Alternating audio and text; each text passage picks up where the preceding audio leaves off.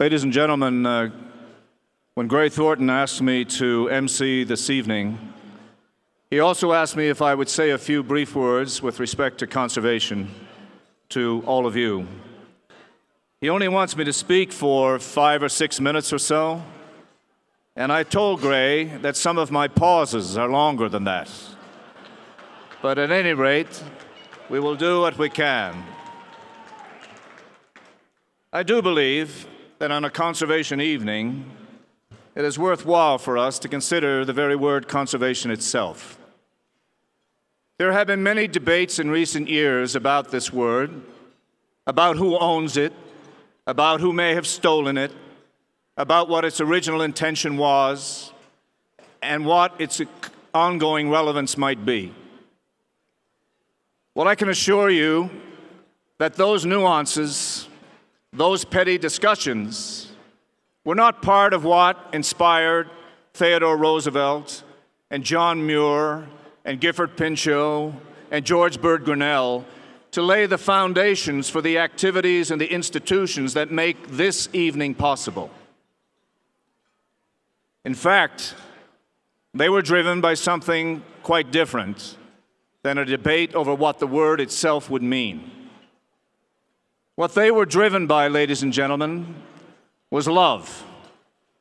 They were driven by a love of country, they were driven by a love of wildlife, and they were driven by a love of wild places. The very things that are supposed to be, and indeed are, the essence of the Wild Sheep Foundation: love of country, love of wildlife, and love of wild places.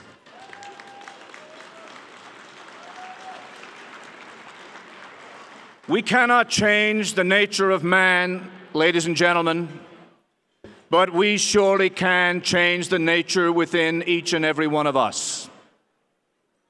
Wildlife today faces threats that are far beyond even what Roosevelt and Grinnell imagined. All over the world, these amazing creatures are disappearing before our eyes. And we need every single ounce of power and passion and persuasion and commitment to hold back that tide of loss.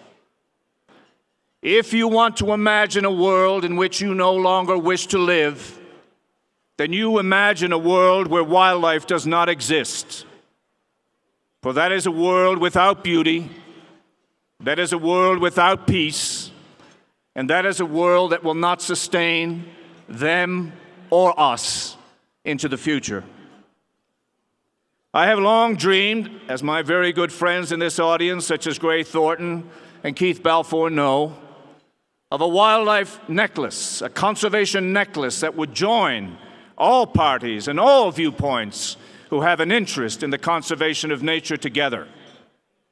Some people, perhaps some in this audience, dismiss this as an impossibility, but it is not impossible. It is entirely possible, because when we reach for the best in us, we can become the best together and do the greatest things that this world is ready to witness. Inspiration is what it takes, ladies and gentlemen. And the inspiration that was brought to the crisis of wildlife loss at the turn of the century, 100 years ago, mostly by people in the United States of America, has inspired your nation and the nations of Canada and the nation of Canada and nations around the world for over 120 years. That is what inspiration means. That is what having the courage to do the right thing means. We stand today at a time when the very best in ourselves must be called forward, not only for wild sheep, but for all wildlife on this planet. I am deeply proud of what the Wild Sheep Foundation has accomplished already. And what you have accomplished already is monumental. But I am here today to challenge you, the Wild Sheep Foundation, to have achievements into the future that will be legendary, and that no one will ever forget or be able to dismiss. Remember, Whatever beauty there is in this world will be maintained by those of us who care. And those of us who care will be those of us who love. And so if I have one message to you this evening in this very short address, is to bring more love to conservation, more love to the conservation and preservation of wildlife, and more love to this way of life that we cherish in the outdoors. Thank you very much.